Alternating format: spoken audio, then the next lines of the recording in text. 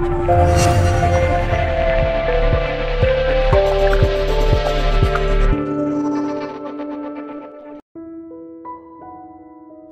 நண்பர்களே, இந்த வீடியோல நம்ம பார்க்க போற சப்ஜெக்ட் லூடோ. இந்த லாக்டவுன் காலகட்டத்தில் நம்மள பல பேத்துக்கு பிடிச்ச கேம் இதுவாக தான் இருக்கும்.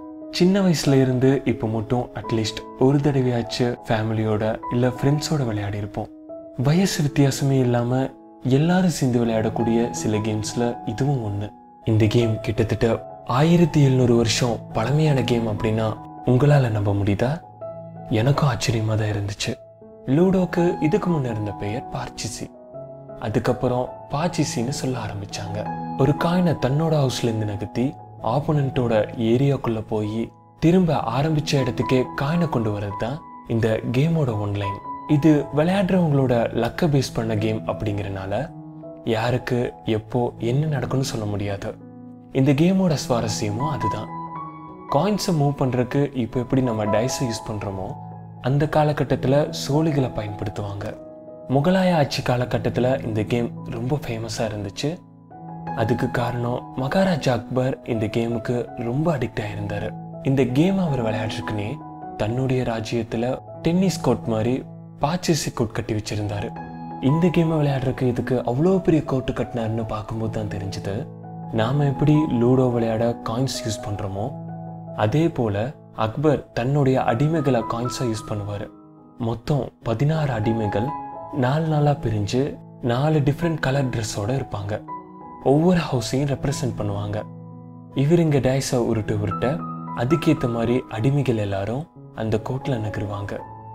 இந்த கேம் எல்லா காலகட்டத்திலையும் எல்லாராலையும் ரொம்ப விரும்பி விளையாடப்பட்டுச்சு. இந்த கேம் எல்லாத்தையும் சோஷியலைஸ் ஆக்குச்சு, என்டர்டெயின் பண்ணுச்சு, எஜுகேட் பண்ணுச்சு. ஈவன் அந்த காலகட்டத்தில் கூட பிரிவினைகளை கடந்து மக்களை விளையாட வச்சது லூடோ என்கிற பாச்சிசி தான்.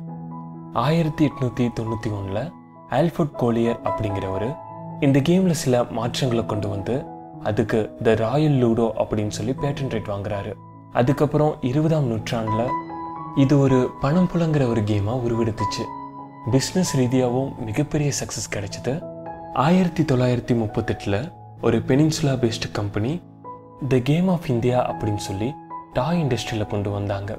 அதோட பரிமாண வளர்ச்சி இன்னைக்கு லூடோ கிங், லூடோ 3D அப்படின்னு சொல்லி கேம் அப்ளிகேஷனில் வந்தாச்சு. இதுக்கும் மிகப்பெரிய கமர்ஷியல் சக்ஸஸ் கிடைச்சிருக்கு. இந்த ஆன்லைன் லூடோ கேம்ஸ் கண்டிப்பாக நம்மளை என்டர்டெயின் பண்ணும், டவுட்டே கிடையாது. மேபி சம்திங் எஜுகேட் பண்ணலாம். பட் விளையாடுறவங்கள சோஷியலைஸ் பண்ணுமா அப்படிங்கிறது அது ஒரு மிகப்பெரிய கொஸ்டின் மார்க். இந்த கேமை பொறுத்த மட்டும் நம்ம எப்போ ஸ்டார்ட் பண்ணுறோம், அது ஃபஸ்ட்டாக இருக்கலாம் இல்லை லாஸ்ட்டாக கூட இருக்கலாம், அது விஷயமே கிடையாது. அதில் நம்ம எப்படி விளையாடுறோமோ அதில் இருக்க வெற்றி. அது வரையும் பொறுமையாக தான் இருக்கணும். கடைசியில் ஆரம்பித்தாலும் எல்லாத்தையும் ஓவர்டேக் பண்ண முடியும். எப்போவுமே பக்கத்தில் இருக்கிறவங்கள குறைச்சி மதிப்பிட்டா லாஸ் நமக்கு தான்.